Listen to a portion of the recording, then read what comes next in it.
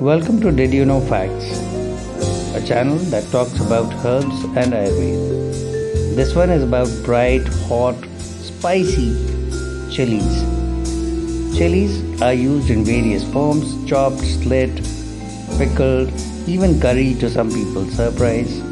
Ayurveda advocates it for various reasons of digestive, immune modulatory, and even anti-carcinogenic properties, while Western world for its one of the contents, capsaicin, says that it can cause cancer, particularly gastroabdominal and colorectal, if the quantities of capsaicin go more than 24 times.